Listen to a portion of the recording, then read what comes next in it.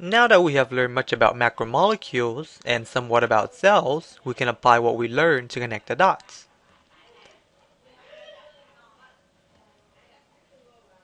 Let's see how organelles and macromolecules relate. First, we'll start with carbohydrates. Carbohydrates can be found in the food we eat. We can obtain most of the starch from fruits and man-made products like candies, chocolate, and other sweet food. We can obtain other carbohydrates from glycogen, found in animals, in foods such as hamburgers, steaks, and all those meaty food. After we eat, the carbohydrates are transported into our cells. The carbohydrates will head over to the mitochondria and will be converted into energy for the cells.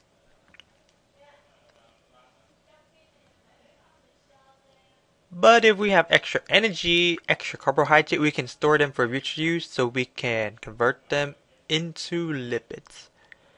In lipid form, we can store as fats or we can make phospholipids to rebuild our membranes. If we make lipids phospholipids, we can export those to the cell membranes and all the organelles that require phospholipids, like the Golgi, vacuoles, lysosome, ER, and nuclear membrane.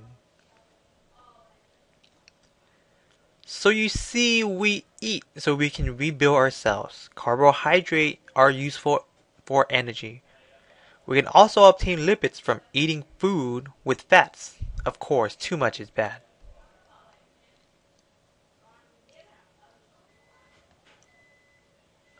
Next, extra carbohydrates can be used to create nucleic acids. You didn't know that? Well, let's take a look at our nucleotide, a nucleic acid monomer. What do you notice?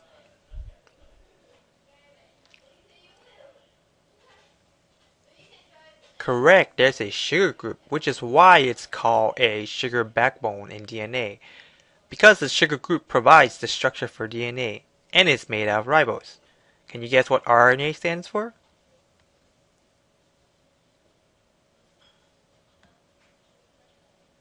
Nucleic acids, as we learned before, but didn't go too much into details because it wouldn't make sense then, are connected by the phosphate group, structured by the sugar group, and defined by the bases.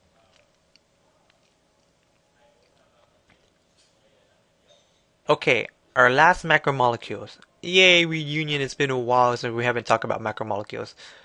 Proteins are obtained from outside sources like meat. Besides obtaining carbohydrate from meat, we can also obtain proteins.